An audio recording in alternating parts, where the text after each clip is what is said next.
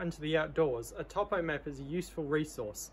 It provides a three-dimensional view of an area on two-dimensional paper. They can be used to plan trips and navigate and save you from unexpected surprises. The concepts I will discuss here are valid around the world. Here in New Zealand, people generally use Land Information New Zealand topo maps, which can be purchased on paper or viewed online at topomap.co.nz. In this video, I'm going to cover the parts of a topo map, scale and distances, contours, and how to use a legend to identify landmarks. Most topo maps have two main parts, the map and the margin. The left margin shows the legend and information on the map's area and date. The main feature of the bottom margin is the scale and contour information, which I will cover in this video. To the left of this is the magnetic declination information used for map and compass navigation. To the right is the grid reference information. If you're interested in learning how to navigate with a map and compass or how to take a grid reference, I will be making videos on these topics soon. Be sure to subscribe so you don't miss these. The most common map scales in New Zealand are 1 to 50,000 and 1 to 250,000. The one I have here has a 1 to 50,000 scale. This means that 1 centimetre on the map equals 50,000 centimetres, which is equal to 500 metres. Each grid square is 2 centimetres wide, so each square represents 1 kilometre in distance.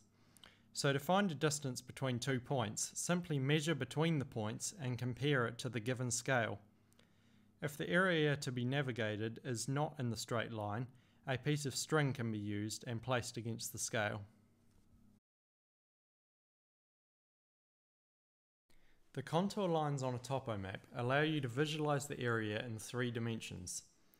Each line links points of equal elevation. Every fifth contour line is a darker index contour, which gives the elevation above sea level. On this topo map, the interval between contour lines is 20 metres.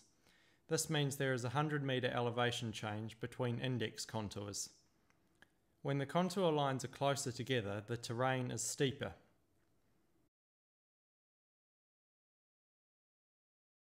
Peaks can be easily identified as the contour lines form a circle.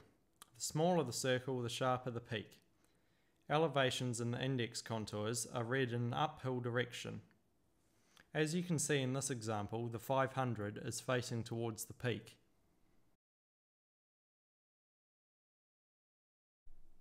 Ridges are long, thin crests that join high points. An example can be seen here. The sides of the ridge drop down to lower elevations. A valley lies between hills or mountains, typically with a river or stream flowing through it.